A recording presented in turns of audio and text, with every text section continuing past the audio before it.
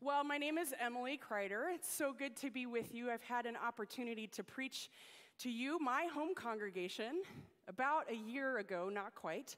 I was 38 weeks pregnant, or 37 weeks pregnant, and having Braxton Hicks contractions.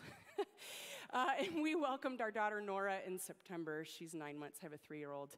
This time, I'm pregnant again with the surprise of our lives. So I'm not as pregnant, thanks be to God, so I'll only huff and puff a little bit.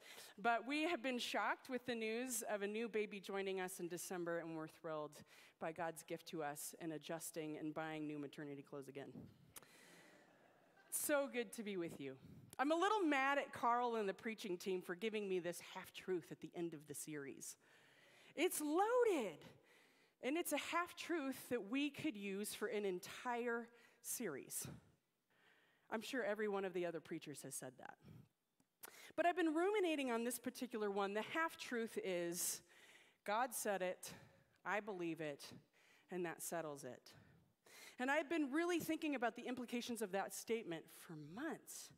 It hit me right in my core because of my own story and history in the church. When we say God said it, I believe it, and that's that, it really reflects a poor exegesis of Scripture, understanding, study of Scripture, pulling things out of context to serve our own desire for power, greed, and control.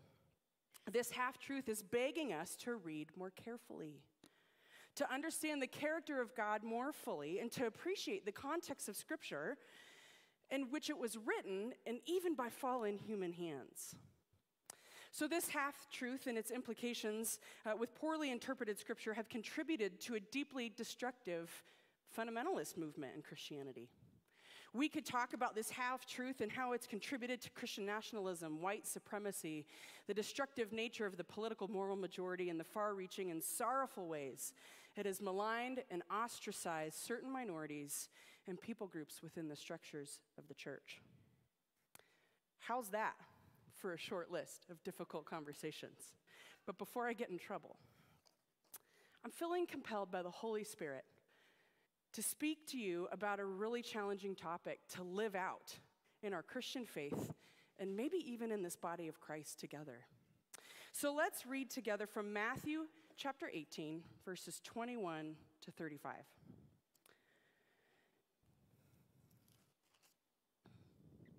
Then Peter came to Jesus and asked, "Lord, how many times shall I forgive my brother or sister who sins against me? Up to 7 times?" Jesus answered, "I tell you, not 7 times, but 70 times 7 times. Therefore, the kingdom of heaven is like a king who wanted to settle accounts with his servants. As he began the settlement, the man who owed him 10,000 bags of gold was brought to him. Since he was not able to pay, the master ordered that he and his wife and his children and all that he had been sold to repay the debt. At this, the servant fell on his knees before him. 'Be patient with me,' he begged, 'and I will pay back everything.' The servant's master took pity on him, canceled the debt, and let him go. But when that servant went out, he found one of his fellow servants who owed him 100 silver coins. He grabbed him and began to choke him. 'Pay back what you owe me,' he demanded. His fellow servant fell to his knees and begged him, 'Be patient with me, and I'll pay you back.' But he refused. Instead, he went off and had the man thrown into prison until he could pay the debt. When the other servants saw what had happened, they were outraged and went and told their master everything that had happened.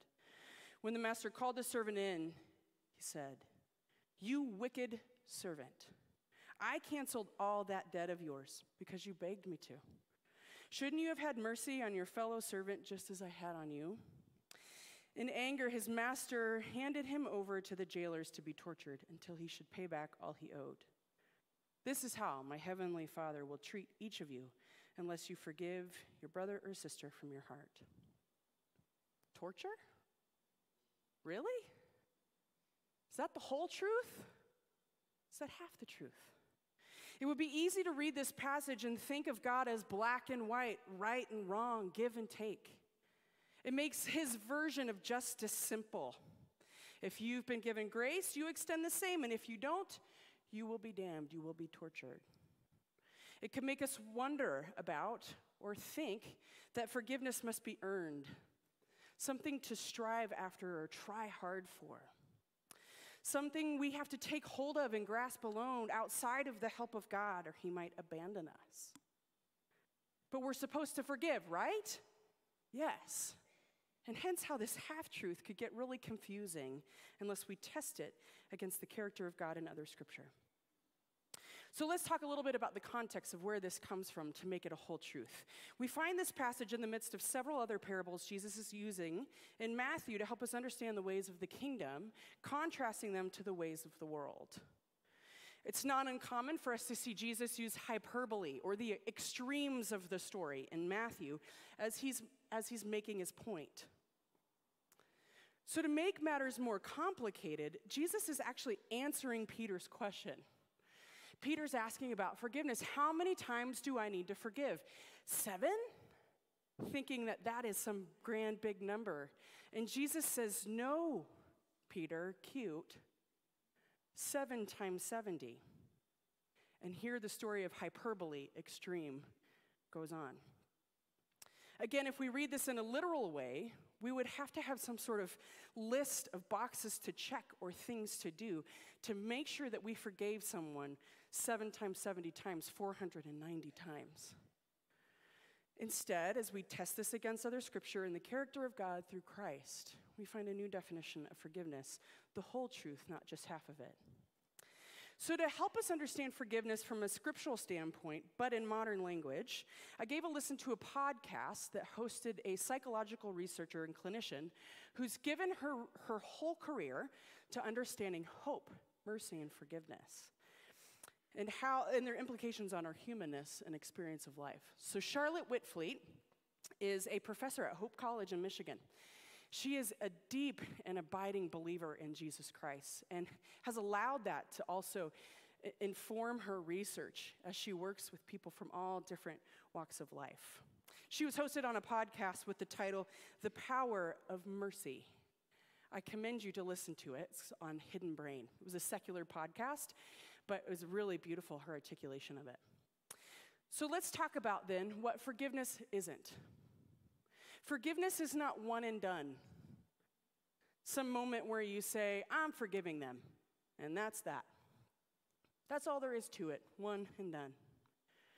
It's not something that you can force yourself into or bend your will or emotions toward.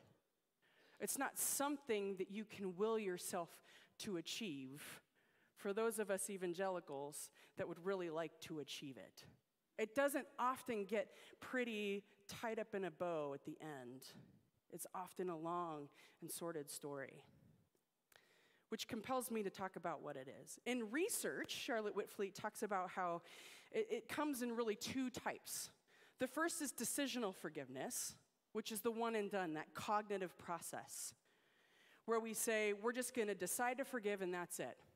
And friends, I'm sad to say that often we live there in our personal lives and in our congregational life and our spiritual life, where we just think we could make the decision and that's it. The second type of forgiveness is emotional forgiveness. It involves an actual change of heart, where the positive in our minds and hearts supplants the bitterness or hurt that we have towards someone or something. And this is where I actually think the research falls in line with what Jesus is teaching here when he says 7 times 70, to make this a whole truth. It's a process, much like grief, that goes 7 times 70 times 7 times 70 times 7 times 70. It's not linear. It doesn't follow a straight line. It's not super helpful for our Western way of thinking. It's a process. Forgiveness is an unfolding journey. It's adopting a different mindset over time with the help of the Holy Spirit in prayer and community in his word. And how much of the pain that you could tolerate in the thing that you need to forgive changes over time, allowing more space in your heart for forgiveness and mercy to develop. Now you might be saying, yes, but what about justice? Sometimes we're called to forgive without obvious justice. or a person's willingness to own the pain that they've caused or repent from it, to be held accountable to it. Sometimes we're called to forgive without needing to step back, even in relationship with someone who continues to be unsafe or has broken trust, even after we've tried to make movement towards healing. That requires ownership, accountability, and ongoing change.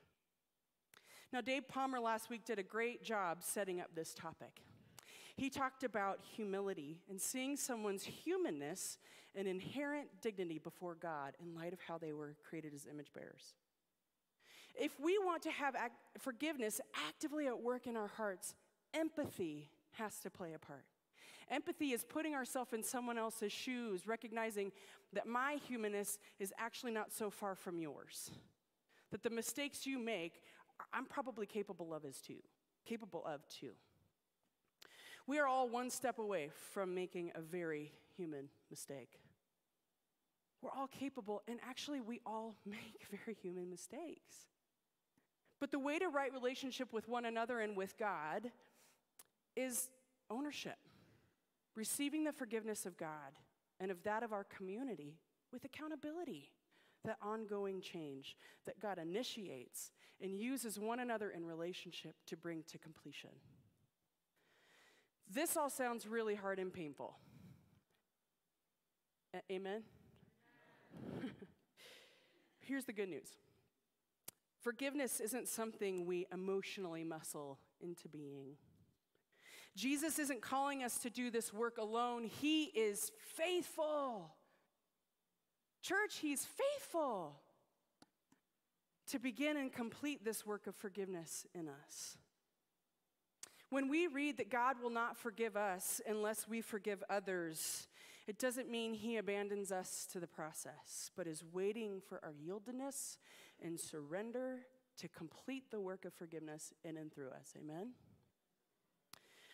Church, we've seen a lot of pain in our midst these last several months.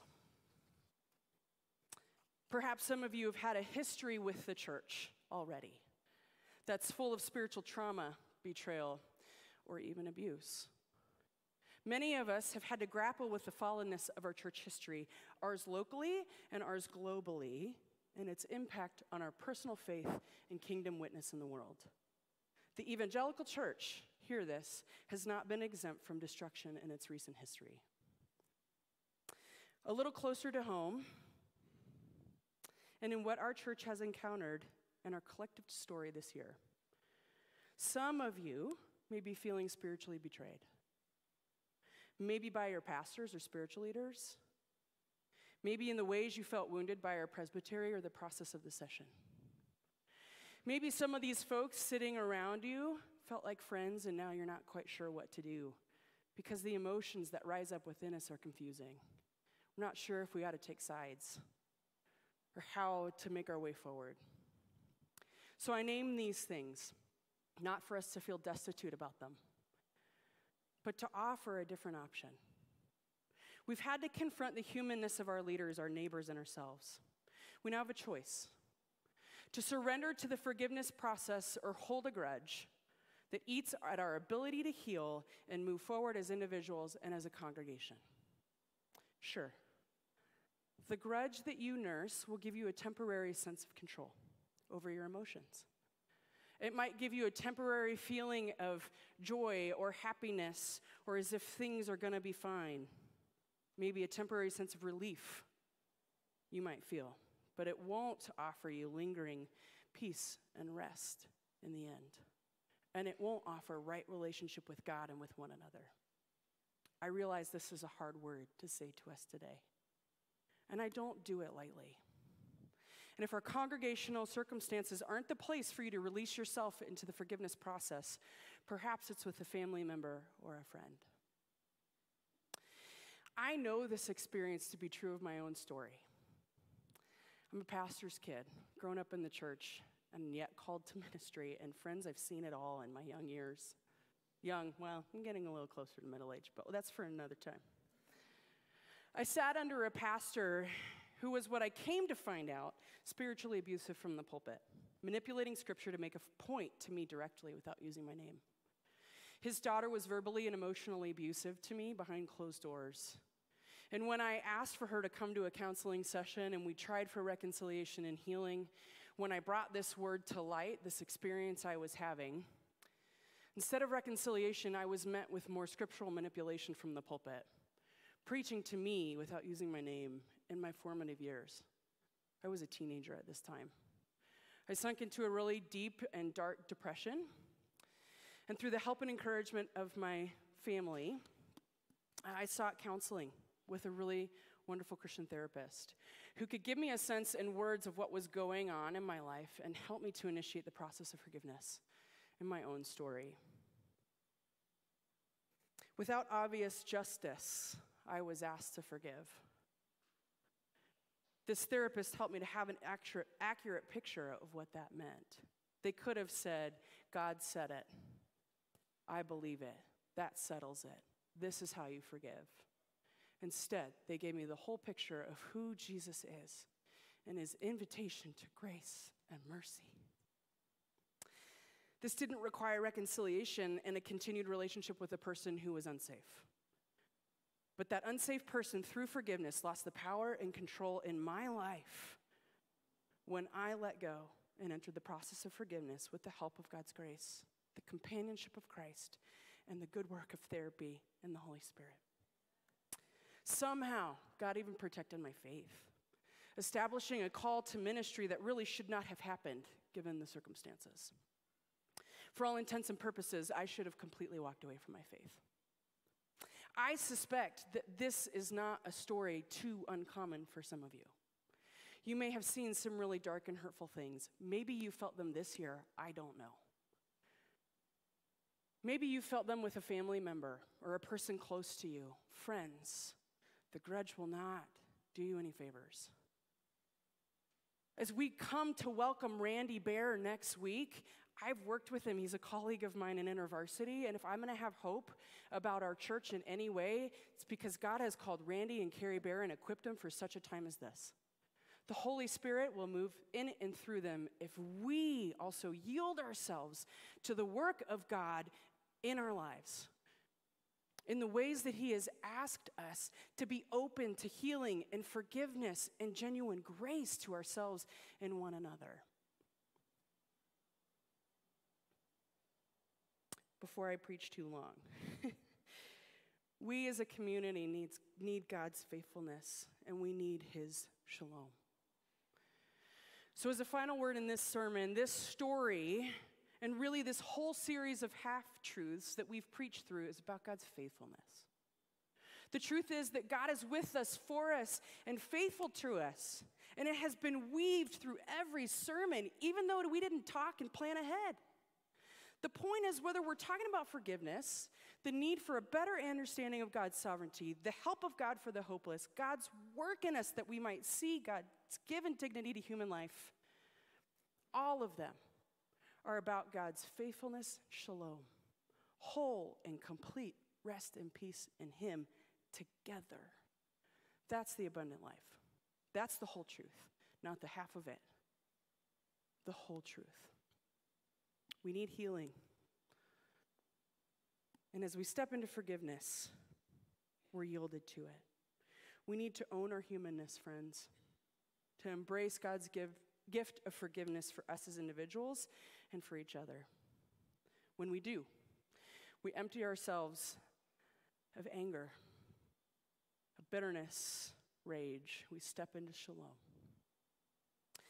Now I'm going to do something a little bit unusual here. Doesn't often happen from a preacher. But we don't really get a chance to reflect much when a sermon is preached with this kind of intensity, or even a sermon series is preached with this kind of intensity. It's deep and complicated.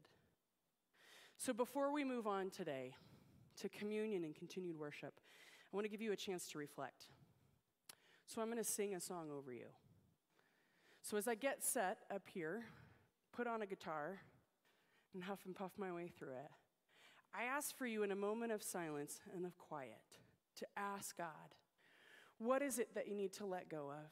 And how is it do you need to enter into forgiveness? Maybe for your neighbor here or for someone far from here. Regardless, let's open our hearts to the Lord.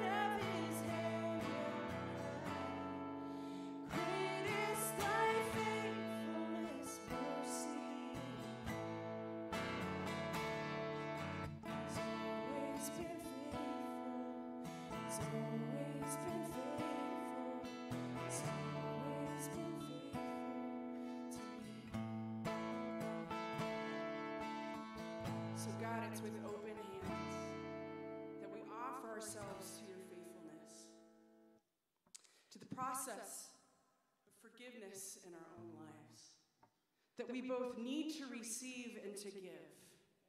So often, Lord, we don't know how to do that. And so if we need counseling, God, will you give us a nudge to go get it? If we need to humbly confess ourselves to our neighbor or to you, help us, God, to have the courage to do it. And will you remind us, Lord, that the anger, the grudge, it's incomplete. It's not shalom. There's no peace and rest in it. And God, for our congregation, as we prepare for a transitional pastor and for this process of healing and moving forward, would you help us to trust in your faithfulness? We know that you have been faithful in this community for generations, and would you do it again? And again and again and again, for the sake of your name in this city, for the kingdom of God among us. Lord, we desire to honor you, to reflect your name, to know your grace. Help us to do that today. In Jesus' name.